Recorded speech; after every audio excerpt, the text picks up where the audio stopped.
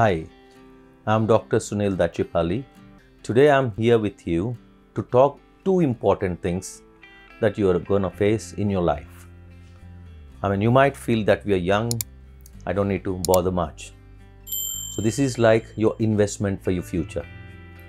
The two important topics are osteoarthritis and osteoporosis. So if you take care of yourself well now, you don't have to worry about it later. Let us see what these are. Osteoarthritis is the arthritis of your joints. So gradually you become crippled with it and you will have difficulty using the joints or walk around. Now, how are you going to take care of that? First is make you sure you are active. Walk around. On a flat surface, anyone, even the people with arthritis, can walk around until your body tells you not to do. So my suggestion is, if you have arthritis also, let us say you can walk up to half a mile, make it half a mile for some days, then keep on increasing. And also you can do some simple exercise sitting down to strengthen your joints. By doing so, you're improving the nourishment of your joints, thereby taking good nutrients and the cartilage will be better. Now, many of the people are worried. They were told not to do this walking because you will speed up this process of arthritis, which is not true. It is actually the other way around.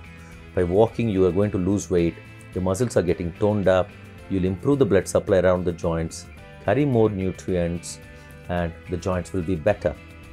And you can prolong this. So this is about osteoarthritis. Let us say osteoporosis. What is this? Your bone is porotic. The density is decreased. So essentially a hard bone like rock solid is going to become like paper thin. You'll be wondering, come on, this is not for me. I've seen a lot of women. Recently I've operated on a lady who just slipped, was trying to hold something and broke her bone in the arm. When I was doing the operation, the bones were literally crumpling under my hand.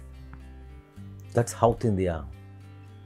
Okay, so to prevent this, I suggest all the women to take calcium supplementation, especially after your menopause. The reason being, the two main hormones in your body won't be existent after you have your menopause. So these things that are vital for your calcium metabolism are not there. So they won't be churning out the calcium all the time. You're only left with whatever you take in, and which might not be sufficient. So my suggestion for everyone is to take supplementation, which is simple calcium tablets. It can be anything. There are lots of products available in the market. Don't worry. The simplest calcium tablet is also enough. And I tell everyone, either take alternate days or alternate months, something like this, for 9 months. Give a break for 3 months. Then again, do alternate days or months. And this is gonna replace your calcium in the bones, make it stronger. And once in a while, do get your bone density checked.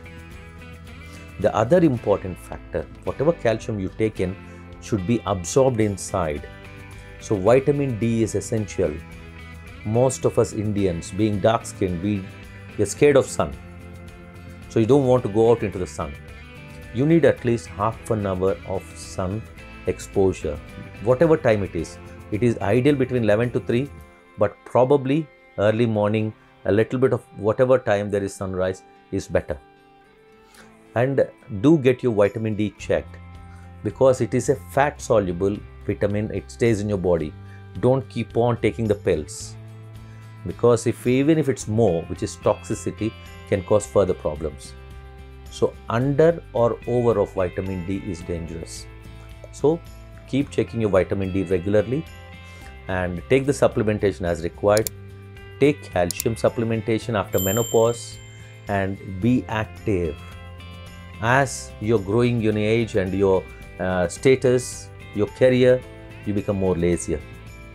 So I want you to have some hobby, some activity, some discipline in life, that you are active all through your life. All the best.